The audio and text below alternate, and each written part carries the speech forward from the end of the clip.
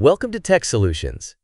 In this tutorial, we're addressing a common issue that arises when running virtual machines on VMware Workstation 17 on Windows 11. On your screens, you can see we've installed Debian 13 as a virtual machine. However, when we try to power it on, we're greeted with the error message, Module disk power on failed, and failed to start the virtual machine. This error can be frustrating, but the good news is that the solution is simple and quick. The problem occurs because VMware creates temporary files, called lock files.lck, in the virtual machine's configuration directory. These files are intended to prevent simultaneous access to the VM, but can sometimes remain after an improper shutdown or system crash, leading to this error.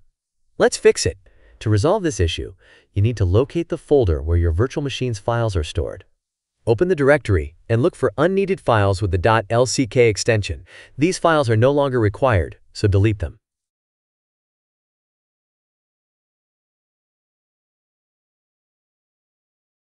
Once done, try powering on the virtual machine again.